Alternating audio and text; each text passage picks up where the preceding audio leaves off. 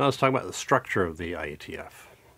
Here's a pictorial view of it, showing the Internet Society at the top, the IEB on the left, and the IESG on the right, and areas and working groups within those areas and other things. We'll go through each of these pieces. First of all, the work of the IETF is done in working groups. Got lots of working groups, more than 100 working groups. Each working group has one or more chairs. The chairs manage the work in the working group itself and adjudicate against discussions and consensus determination and things like that. Within the working group, we also have document editors who are responsible for editing individual working documents and producing material to be reviewed and be published as RFCs. So lots of working groups. For managerial efficiency, the working groups have been organized into areas. It's not a particularly strict division. The working groups show up in areas where they might not logically sit because an area director, which is the manager of the area, is interested in the topic. So there's a general division. So security area has those working groups that are mostly working on security, but other areas may have working groups that seem outside their area, but still they're there, and that's just the way it is. The number of areas changes from time to time. Areas get merged, they get separated, split into different parts, that sort of thing. We have areas made up of a bunch of working groups. Each of the areas has one or two or three area directors. They're jointly responsible for managing the development and health of the working groups within the area. The area directors review documents that the working group thinks are ready for standardization or publication. The technical areas all have 2 or 3 area directors. There's a general area which worries about across IETF activities such as intellectual property rights, and that has 1 area director, the IETF chair. Area director is responsible for managing what's going on in the area. They can sponsor birds with feather sessions. They can propose working groups. They work the working groups through the IESG to cause the working groups to be adopted. They watch the working group activity. They have to sit in the working group meetings or listen to the working groups sessions if it's a virtual meeting. And they basically keep track of it, make sure the working group doesn't go off track, gets work done, doesn't exceed its charter and things like that. Make sure that the working group's following the right process. The working group chair is adjudicating consensus properly. Area directors do have the authority to change working group management, document editors, or working group chairs. It's a pretty ugly situation. I've done it when I was an area director, but it's pretty ugly and do it very rarely, and you usually need a lot of backup from the IESG to say it's worthwhile, because the person being swapped out generally doesn't believe that they're doing a bad job, even if they are. The IESG, Internet Engineering Steering Group, is made up of all the area directors plus the IETF chair.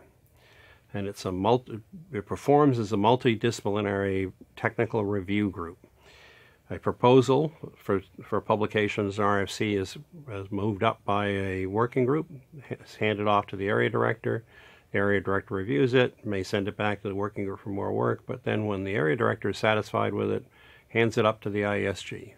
IESG then evaluates it, does a technical evaluation, a cross-jurisdictional technical evaluation. This is something different than most standards bodies.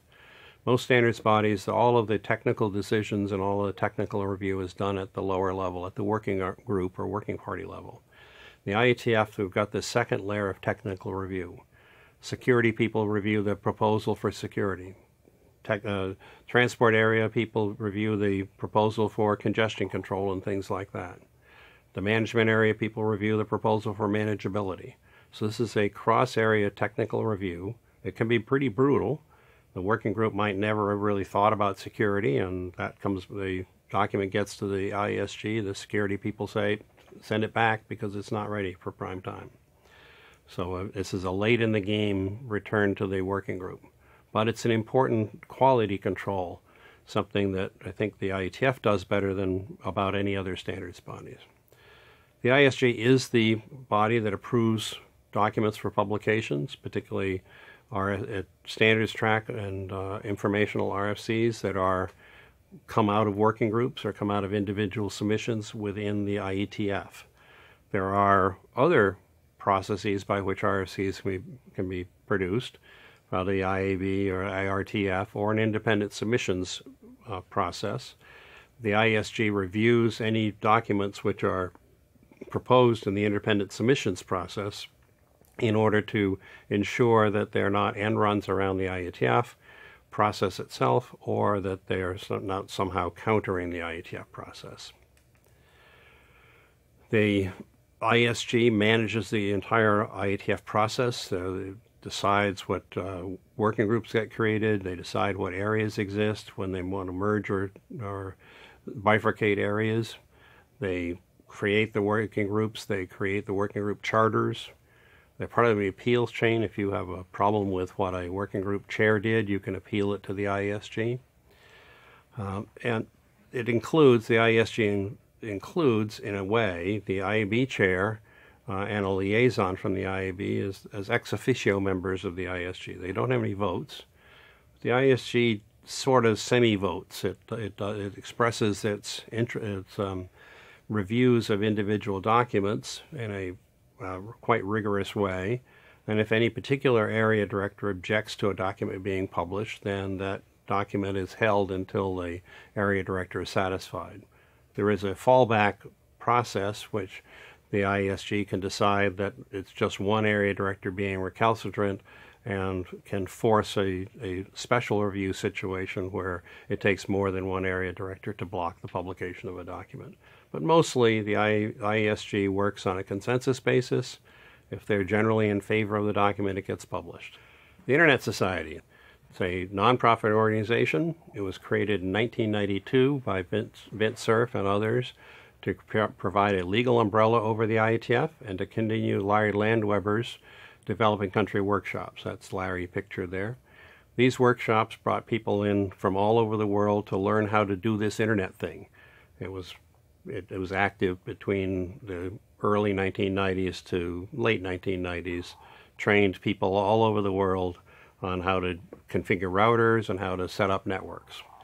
And the ISOC, the Internet Society, was set up in order to continue that process, which it did for many years.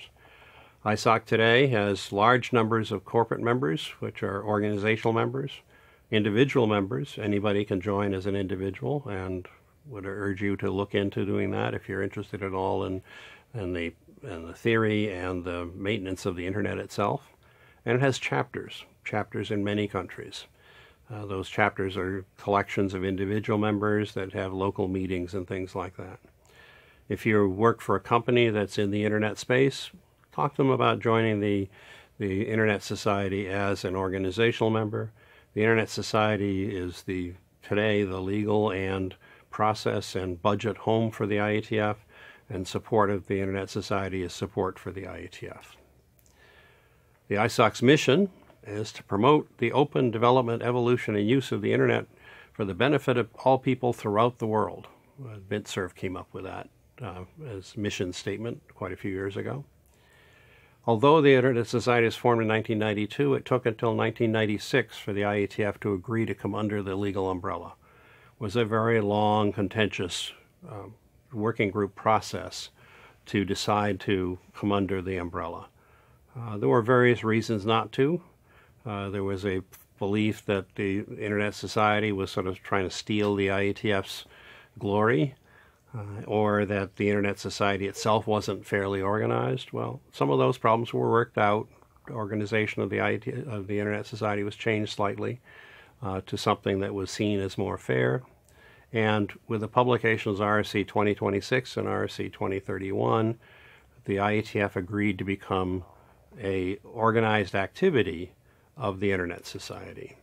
And that's the way it's expressed on the IETF webpage, is that the Internet Engineering Task Force is an organized activity of the Internet Society.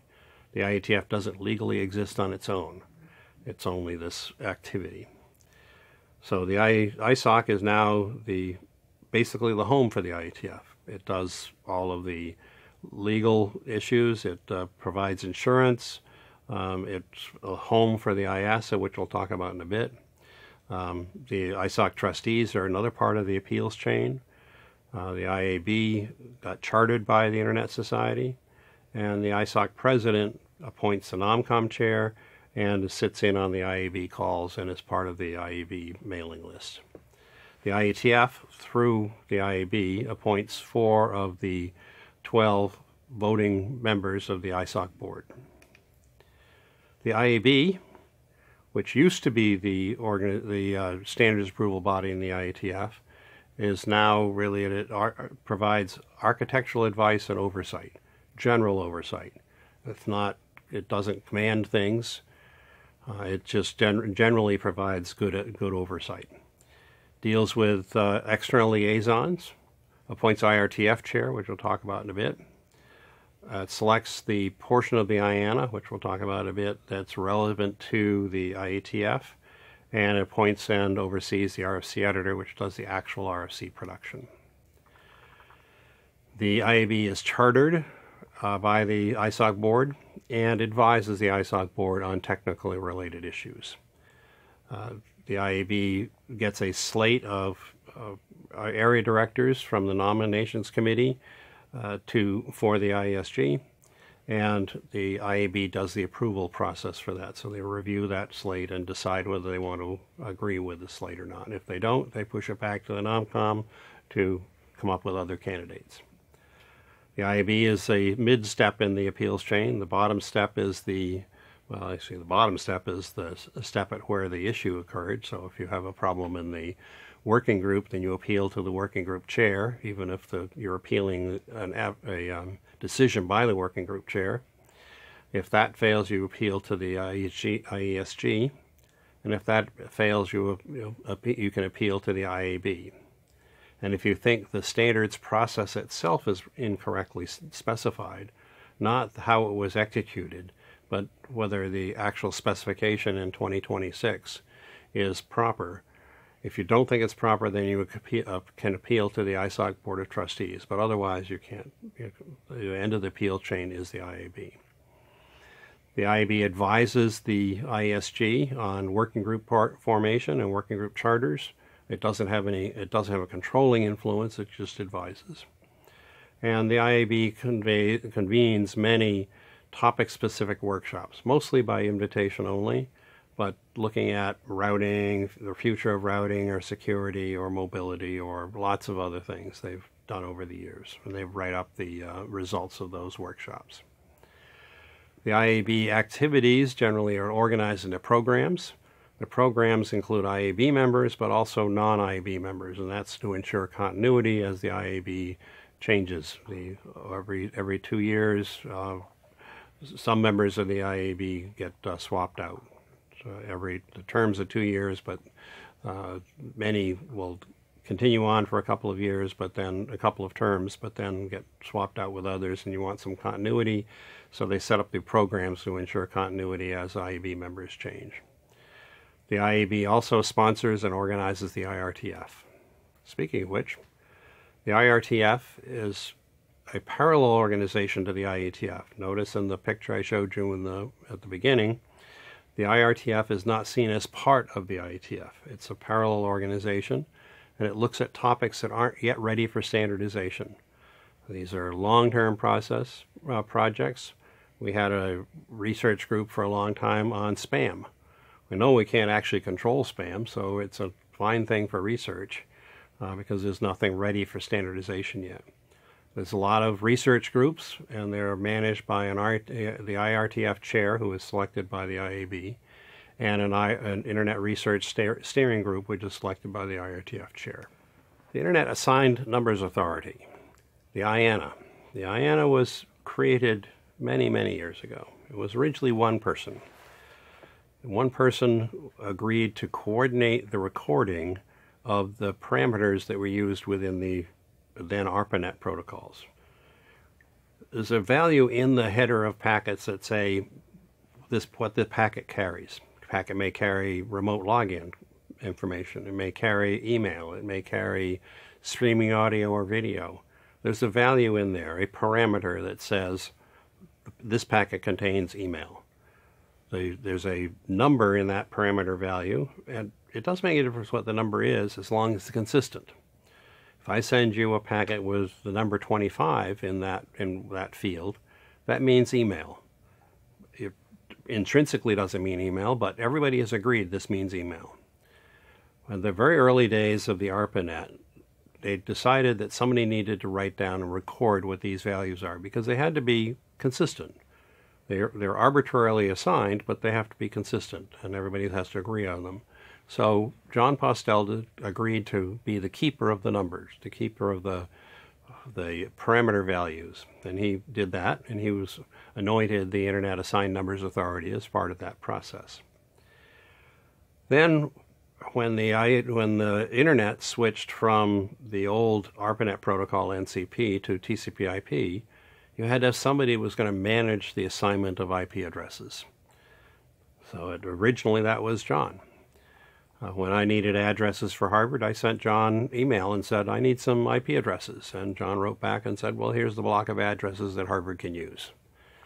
It was a nice process, but it was John. John wrote down who got what blocks of addresses, John as the IANA did. Now, these days, the address assignment to the end users, such as Harvard, is not done through the IANA. It's done through regional IP address registries. So the IANA assigns big blocks of addresses to the regional registries, and the regional registries then assign blocks of addresses to their customers, which are mostly internet service providers and sometimes end sites such as Harvard. And so there's regional internet registries, different jurisdictions. There's 5 of them around the world, and you can see the map here is showing different ones in different places. So the IANA assigns these blocks of addresses to the RIRs. And finally, when it became clear that the use of IP addresses to tell people where to get information or to send email used to be that I'd tell somebody, you go to IP address 128.103.8.36 to get this file. That was the IP address of the machine that I was running that made some information available. That didn't scale very well. I wanted to be able to change the IP address of a machine. So I'd have to go and contact all my friends to say, well, I just changed the address, so use a different address. So Paul Markovitch came up with this concept of a domain name system, which puts a layer of abstraction between the actual IP address and the address that the user uses. Now you use an address such as harvard.edu or www.harvard.edu, and that's this layer of indirection that is then mapped with the domain name system into an actual IP address or set of IP addresses for that particular machine. Somebody needed to maintain the database, which is the top level of the DNS, and John took that over too. So John was now the IANA, which was working with protocol parameters, with IP addresses, and with domain names. The IANA is very old. It goes back to 1969, so it predates the IETF for a very long time. The IETF does have a relationship with the IANA, and that's with a Memorandum of Understanding. The IANA function moved from John to ICANN back in the early part of the early 2000s because John wanted to get out of that business, and also because John died right around then. So ICANN is now performing the IANA function. The U.S. government is constantly reviewing that, but at the moment ICANN performs the function, and there's an MOU between the IETF and ICANN for performing the protocol parameters portion, and only that portion, of the IANA function. The RIRs, the Internet Regional Registries, and the domain name folks have their own relationships with IANA that are not related to the IETF. When you write an internet draft to become an RFC, you have to tell the IANA whether there's anything that the IANA has to do, like assign a new parameter.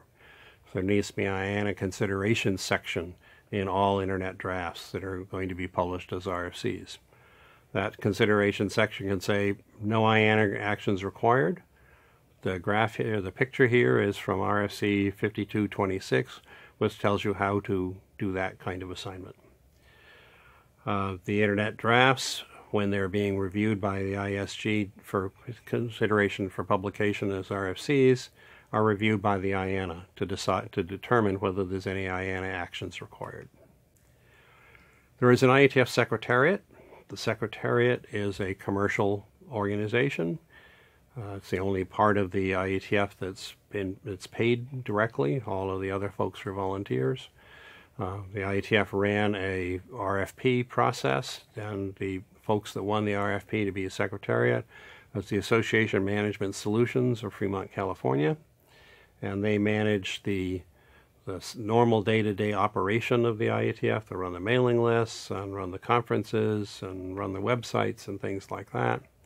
All of the day-to-day activities of the ISG, it's all run by AMS. There'll be a RFP put out at some point because AMS has had a couple of extensions on their existing contract, for a new one, and we'll see what happens with that. The IETF Administrative Support Activity, the IASA, was set up by RFCs 4071 and 4371 when the IETF agreed that the Internet Society was going to be the financial home as well as the legal home for the IETF. The IASA has no authority over the standards process itself. It's a separate group. It's housed within the Internet Society. All of its members are volunteers except for the administrative director. The administrative director is an Internet Society employee that reports to the IASA, whose job is to worry about the IETF's normal operations. There's a video here you can look at about the IASA and how it works. One of the primary functions of the IASA is to develop the budget for the IETF. It also figures out where the IETF should meet, face-to-face meetings. The budget is developed on an annual basis. Money to run the IETF comes from meeting fees, a bunch of meeting fees. You pay to go to face-to-face meetings. You don't pay to go be on mailing lists and things, but there's meeting fees, and those meeting fees are set in order to cover more than just the cost of the meeting. They're set to help pay for the secretariat as well. There's also sponsors for individual meetings, as hosts and other kinds of sponsors for the meetings, and they put money into the budget as well. And then ISOC covers, it ranges up to about a third of the budget of the IETF is contributed by ISOC itself through ISOC's own resources. The IASA is responsible for all of the IETF's finances, not just the budget, but contracting and things like that, to decide on what functions they're going to have others do, like new software development and like. The IASA contracts for the support functions, such as the Secretariat, the RFC editors, and things like that, groups like that. The actual contracts are written by the Internet Society because the IETF and the IASA are not legal entities, but the work is done by the IASA. The IASA includes the Administrator Director, who is an ISOC employee. It's the one who actually works out the contracts and things like that. There's an Administrative Oversight Committee, the IAOC, a group that I've been on in the past. It's an 8-member body which has some positional memberships, which the IAB and IETF chairs and the ISOC president are all there because they have a role that they're playing. So independent of who the IETF chair is, the current IETF chair is a member of the IOC. In addition to that, there's some members that are selected by the IETF NOMCOM, 2, by the IAB, 1, ISG, 1, and the Internet Society Board, 1. Together they make up the IOC, and they're the ones who adopt the actual budget and adopt the actual meeting locations and things like that. There was an IETF trust. It was created in 2005 to hold whatever IPR, intellectual property rights, the IETF might have. Now, there's some copyright on RFCs. Talk about copyright separately, but the IETF has copyright on the actual format of the RFCs and what is actually published.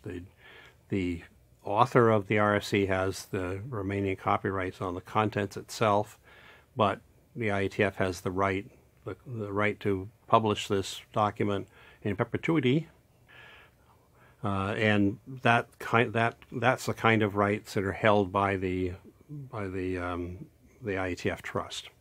Any domain names, any trademarks, any work that's been done for hire, software developed, things like that. Any IPR that's created under IETF contracts are part of the trust. The trust is not a patent pool. It's a function which is just holding IPR, and it has produced a document which describes for the IETF community how to deal with the copyright rights within IETF documents and other kinds of rights like trademarks and stuff within the IETF documents, such as RFCs and internet drafts. And you can find that legal provisions relating to the IETF documents on the IASA website.